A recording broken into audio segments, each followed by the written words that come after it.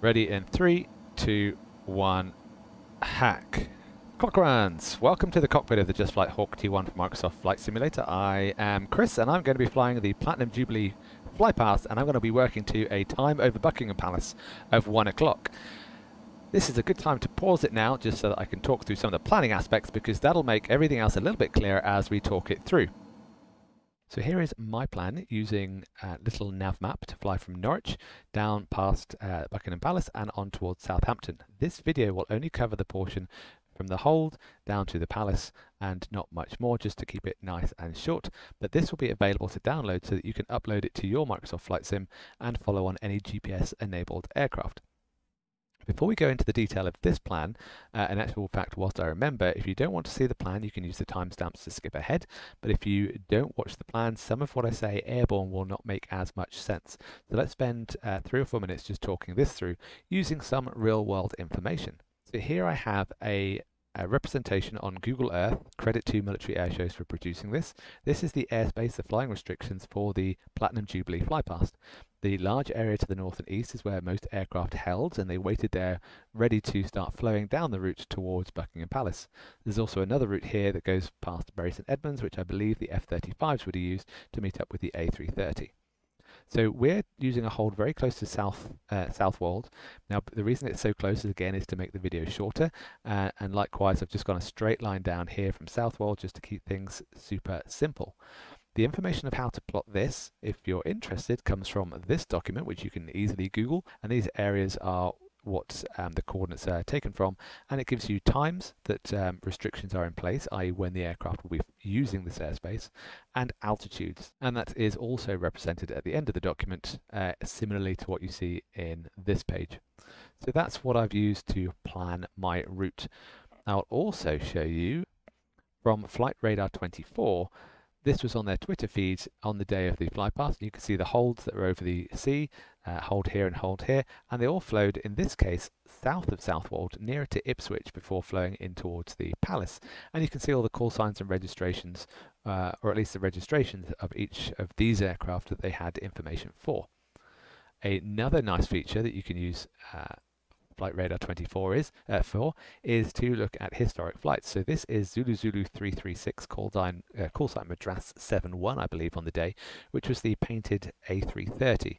Now you can see here it went Brize Norton to Brize Norton. If I scroll it through, you can see they held there, waiting for their time to start flowing in, and then as they flowed in, they went this direction south of Ipswich. And you can see if I scroll down, you can see that they're at 1,000 feet all the way in and 280 knots-ish ground speed all the way down here to the target. So you can surmise that the F-35s that were with them were also flying 280 knots. And whilst I fly the route in a moment, I'll talk to why certain aircraft are done in a certain order down this path. So that's enough background. Let's have a look at the plan itself. My plan is short and sweet with a straight line. We're going to hold here, and what we're going to do is use the stopwatch instead of a physical time. So more on that in a second. So we're going to select this hold point. This is just a GPS hold point. I'm basing it loosely off the Lima Alpha Mike VOR. Let's scroll down here. Here it is, Lima Alpha Mike is just south of Stansted, 115.6, and I've got that dialed into the aircraft with a track of 232. Now if you're going to follow an instrument hold, one, it's too far away really to get that accurate. But it would be 233, but 232 is good enough, and that's what I've set on the HSI in the aircraft, and I'm usually using it mostly for the range, so I can see, or I know that at Southwold, which is my push point, that's 68 miles away from Lima Alpha Mike, and the farthest point of my hold before I turn left will be 10 miles from my push point, and my holding point here is actually 5 miles. Why 10 and 5 are important is because I'm flying at 300 knots ground speed for the hold, and that equates to 5 miles every minute. So one leg outbound, straight and level, is going to be 1 minute, which is 5 miles. And then from the hold to the push point, again at 300 knots ground speed, is another minute. Most of the aircraft that flew through the Jubilee Flypast for real actually flew no greater than 300 knots. The Red Arrows did 300 knots, and like I've already said, the A330 did 280. I'm going to hold and transit to the push point at 300 knots, but then I'm going to accelerate to 360 knots, again just to make things a little bit quicker. So The hold itself is a left-hand hold, 1 minute legs, rate 1 turns at either end, and a rate 1 turn is 360 degrees in 2 minutes. So 180 degrees is complete in 1 minute. So a minute out, a minute turn, a minute back, and another minute. So a 4-minute hold in total. What I'm going to demonstrate on the way out is figuring out how long I've got to adjust these legs, considering this is 3 minutes until I get back to my hold point, so I can match up my timing for my time over target. And I'll talk about that. In fact, let's cover it off now. So because I want a time over target, a time over Buckingham Palace of 1 o'clock local, and I'm using the stopwatch, what I'm going to do is hack my stopwatch at 12 minutes 40 local. So that can be wherever I am flying from Norwich out to the hold. Ideally, you do it close to the hold, so you're in the hold and you can adjust as you go. Because I've hacked 20 minutes early, I then have to figure out at what point on my stopwatch I need to start this route inbound.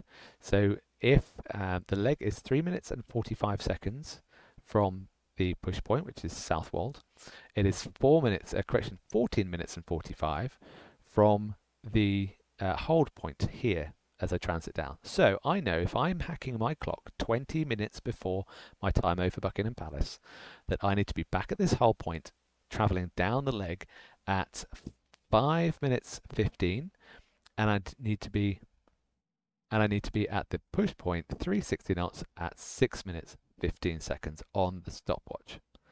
And then if you add 13 minutes 45 onto 6 minutes and 15, you get your 20 minutes, and because I hacked at 12:40, therefore I'll be over Buckingham Palace at 1 o'clock. I hope that was clearer than mud, but you'll get the idea as I follow it through on the target. Essentially, I'll hack the clock, 20 minutes later, I'll be over Buckingham Palace. The next thing I'll need to do is in the hold, I'll adjust these outbound legs in order to achieve the hold point roughly on time, and then I'll finesse with speed as we go. That is how I've figured the hold. As I push, and a push point is just where you commit down a target run essentially, I'm going to be flying 360 knots ground speed. Now I'll talk about true airspeed, ground speed as we go, and the rest of the fixes I have is just a timing reference, and I'll adjust my speed to compensate as we go down there. Turn at Hainault and then down in towards the palace.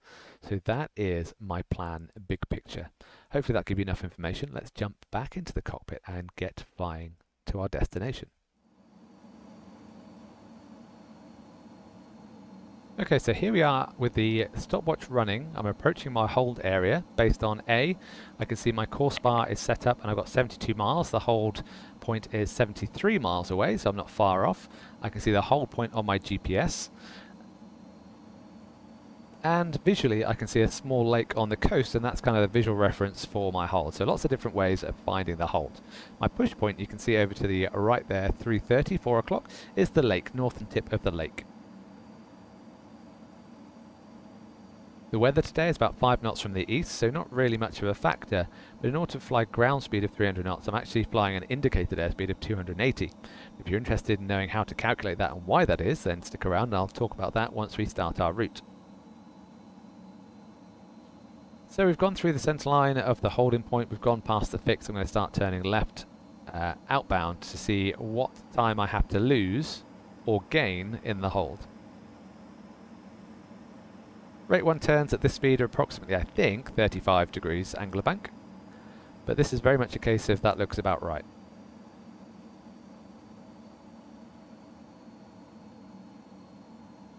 Okay, we've rolled out of our turn at 1 minute and 30 seconds. If it takes me 3 minutes to do the rest of this hold, that'll be 4 minutes and 30 seconds, which puts me 45 seconds early.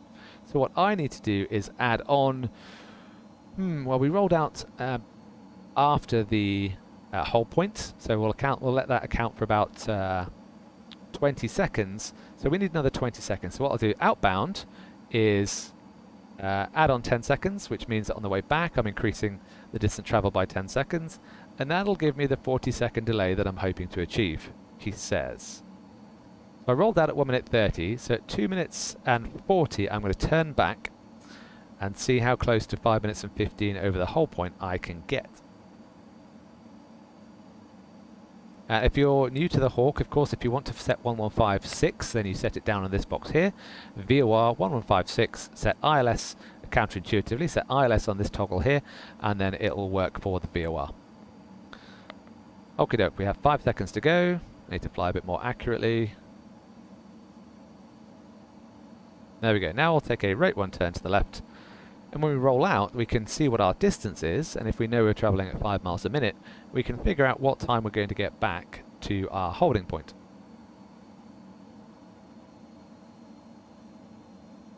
I'm not planning fuel today, but there is plenty of fuel on board for the route itself. And we've got just less than, well, 1,150 kilos.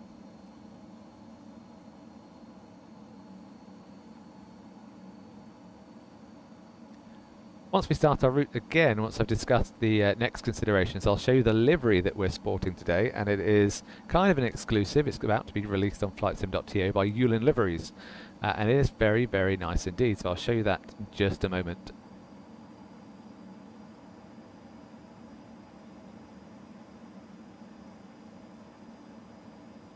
Okay, so we know our hold is at 72 miles.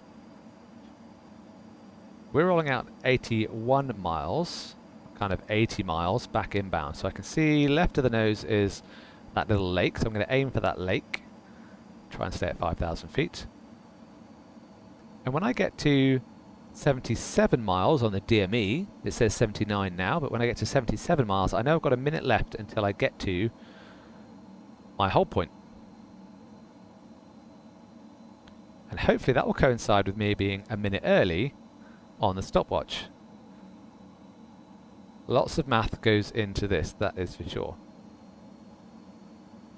Okay, 77, that's 1 minute. I'm going to be slightly late, so I'm going to up my speed to 300 knots indicated. And now, rather than fly to the hold point, I'm just going to look ahead to my push point, which is the lakes in the distance over there. The plan at the push point is to send down to 2,000 feet, and we'll fly that all the way in towards London city centre, and then we'll go down to 1,000 feet.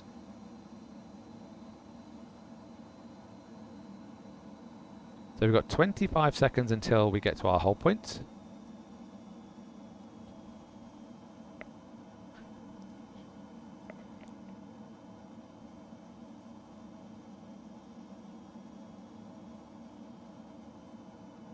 .73, and we're about 7 seconds early, but that's cool. I don't mind that at all. Now we're not going to reset the clock. If you've seen plenty of my other videos, the time on target I did through Wales, I'll put a link above and then description for that one. I reset the clock when I enter low level. This time I'm not going to, because I'm doing continuous timing all the way through. And I want to fly at 360 knots ground, so that's 350 knots-ish indicated once I pass this point and the 12 o'clock. So this is the point at which I will assess my timing.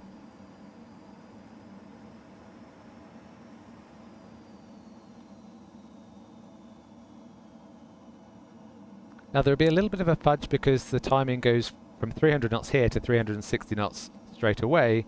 So actually I'm flying too fast, so I'll end up a bit early, but the purpose of this video is to work out the timing, so we'll do that in shortly. Here we go, there's the time, and I am 8 seconds early. Cool. So let's get on our altitude of 2,000 feet, heading of 232, wind adjusted. We'll accelerate up to our 350 knots. And because we were slightly late and we're taking our time to get up to speed, that might account for some of the timing correction that we have to do. For the rest of it, I'm going to fly maybe 10 knots slower, ideally 5 knots slow for 6 minutes, but because we've only got a 4-minute leg next, I'm going to fly 10 knots slow, so 340 knots will work out. Now, whilst I rub my tummy and pat my head, I'll try and put the autopilot on. Yes, I know there's not an autopilot, but just so that I can talk and fly at the same time. That is now engaged. Excellent. Weather looks glorious. Speed is good. Fuel is good. Oxy's good. Engine's good. Location. We've got Norwich to the north and Watersham coming up as a diversion as we go down. Next event is 4 minutes. We know we're 7 seconds early, and we've accounted for that in terms of the speed, flying at 340 knots.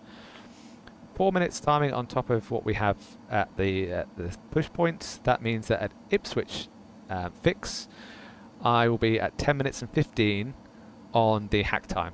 So we've got just over 2 or 3 minutes left to go. So very quickly, why I'm flying slower than what I'm telling you in terms of ground speed. Now, because true airspeed is your ground speed as long as there's no wind. Okay, that's basic stuff.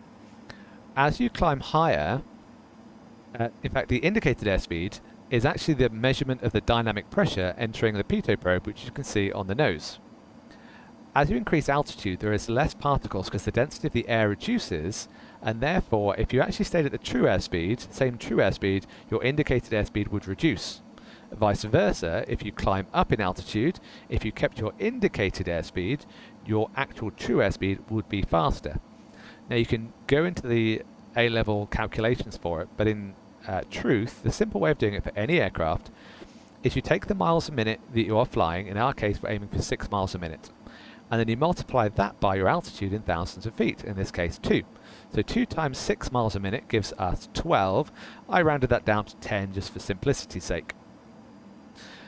And that's why at 5,000 feet, because we're doing 5 miles a minute, 5 times 5 is 25. In fact, 5 times 5, 25. I was flying about 20 knots slow in the hold, and that's why.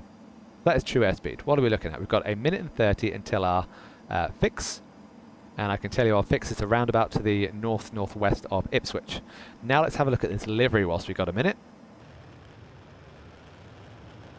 Look at this. So this is developed by Eullin Liveries, an absolute favourite of mine. They do great stuff with the Hawk.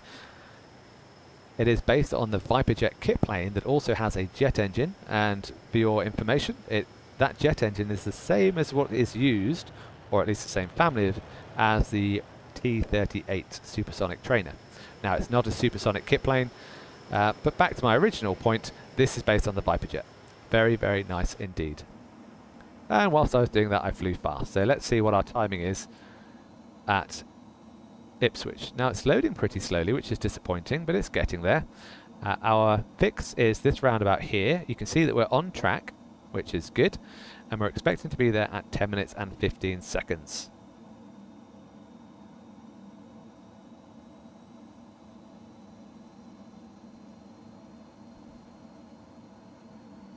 So there's my roundabout, just there.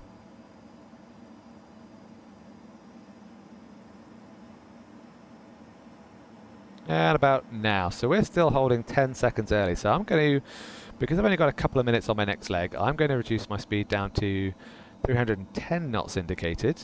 So that is about 40 knots slower than what I want to do. But over 2 minutes, that should work out. My next point is going to be at Colchester. It's going to be a small bridge over a river next to a little town, and that's going to be at 12 minutes and 10.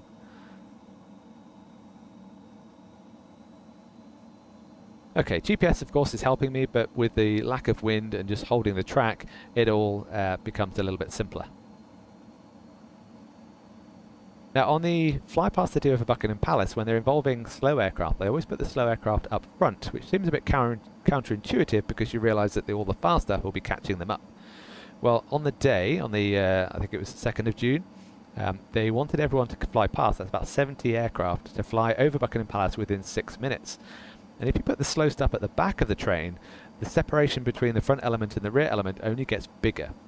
Whereas if you set the time on target over the Buckingham Palace, specifically for each aircraft, when they arrive there, hopefully, given your planning, they will have the standard separation. And then after the Palace, they would very quickly have to separate left, right and central in order to deconflict from the aircraft behind, obviously catching up the helicopters, if that makes sense. So that's why they send the slow aircraft up first. How are we doing? 12 minutes and 10. That is coming up in 30 seconds. I've got a small village off to the 12 o'clock. It's got what looks like a river, so that's a good thing. 2,000 feet keeps us legal to fly over it, I think.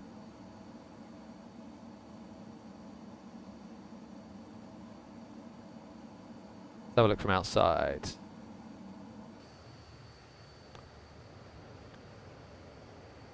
There's my bridge. And now. So we are 2 seconds late. So I'm going to go back up to 350 knots. Maybe 345 because the wind is ever so slightly behind us. And that has us pretty much inside our 5 seconds of time on target. Happy days.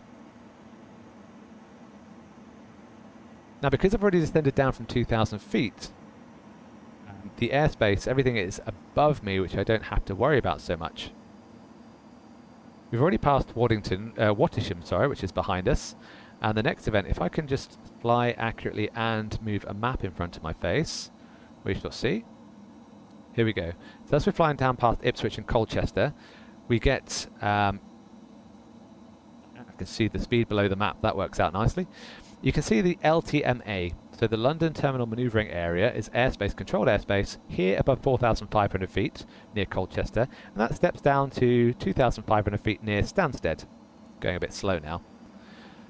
So we don't hit any of that airspace until we get to London City Centre, or London City Airport, apologies. And then we're just cleared through the airspace by the planning authority. Cool, so that works out. The next time is going to be Chelmsford at 15:10. So we've got about a minute and a half. And that is going to be a small town to the northwest of Chelmsford with a T-junction and a river going up through it.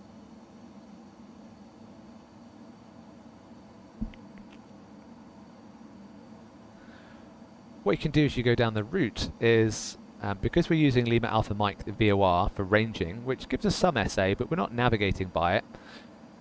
Once we turn around the corner, in fact I can flash that up quickly, we turn right over Buckingham Palace and then we go through to Lima Oscar November 1136. So I'll dial in that VOR shortly.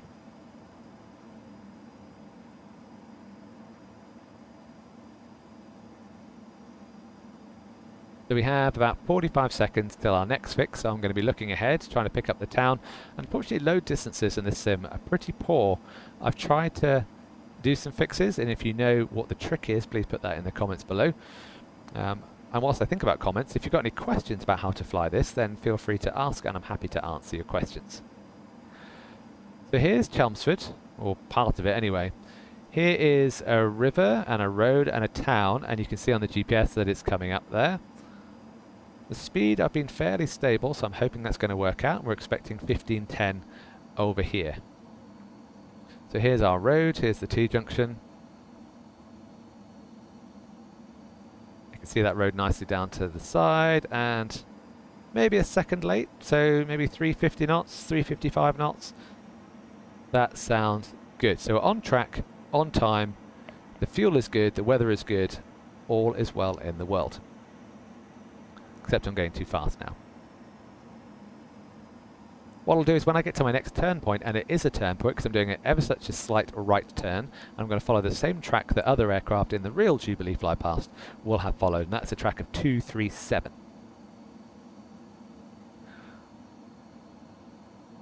And I'll fly it manually, descend down to 1,000 feet, and we'll follow the rest of the way through. Whilst I remember, I'll set my 1136. That makes sense. You can see the green arrow has now moved over to further to the right. Nope, 136. Of course, we had the nav flag displayed, so it wasn't receiving good signal, and now that I've corrected the frequency, it's working out just fine. Now this route is a lot simpler if you're using an aircraft that has a time on target function. That is to say that you can put a time in against any of your waypoints. For instance, Hainault coming up here, you can put a time next to it and it'll tell you the demanded ground speed, which makes it simple. You just make sure your speed is correct and the rest takes care of itself. In the F-18, it will tell you how long you have to go along a certain leg, but I think there's a bug with it in that it will tell you only to the turn point. If you have lots of fixes but you don't turn, I think actually in this case when I tested it, it would give you how long it takes to get to Hainault. But that's not bad, that still works and gives you confidence to fly that route. So if you try it with the F-18, it works out a treat. So the Hainault turn point, the next track is going to be 237 degrees. We're expecting 18 minutes. So we've got just under a minute. It's a forest corner, which is just here. And then we'll turn. You can see London starting to display in the distance. We'll have a quick look. In fact, it's probably better on this map. Ta-da! Here comes Hainault, and we're about to take a right turn.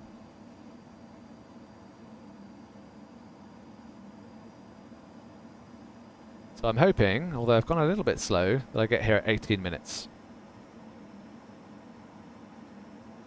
You know, I even Googled or followed a YouTube video to figure out how to pronounce Hainault, because I've got in trouble before not pronouncing things correctly. So let's turn this right to 237-ish. Timing is... I've gone fast. Now we are 5 seconds early, so I'm going to fly at... I've got another minute. I'm going to fly at 330 knots. And then manually the rest of the way in.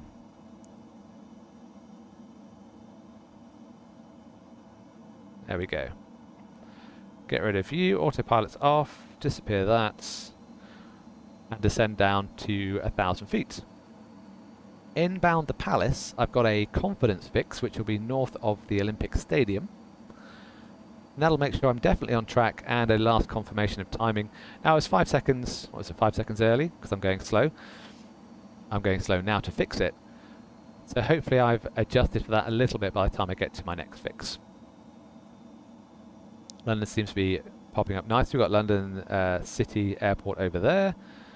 We've got the O2 Arena, whatever it's called these days, over there. We've got the Olympic Stadium off to the left, and my fix is going to be this bend in the road and this circular feature here. We're looking to be 10 seconds past the minute, so 19:10. Okay, so within 3 seconds. I like that. Now we're looking ahead to see, as soon as we can see Buckingham Palace, we'll line up for it. Smoke is enabled.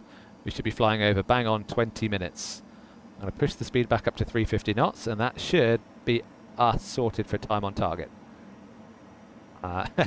London looks a mess, but I can see that we're pointing directly down the Mall, so that is good. Speed's good, altitude's good, smoke is coming on.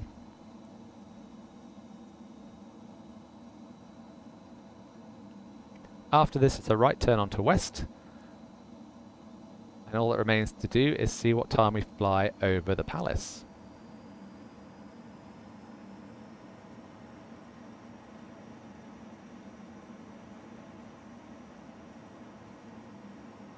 We'll call that now. Couple of seconds early. Smoke goes off. Right turn onto west. Mission complete. Now, I hope you enjoyed that video. It's certainly fun to make. And you can remember, you can download all the resources, both real and simulated, to follow through the same mission yourself. Thank you for watching, and I hope you'll join me for the next video.